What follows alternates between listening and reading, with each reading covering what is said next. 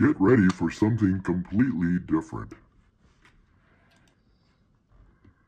Scraping my ass out of bed this morning at 7:30 to make an appointment in 2 hours rattles my cattles. You'd think that it wouldn't be such an ordeal, but since I retired 9 years ago, this simple task becomes a daunting experience.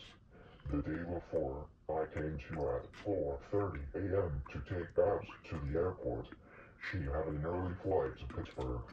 Currently, I'm digging a period of hypersomnia. Not quite the opposite of insomnia, but close.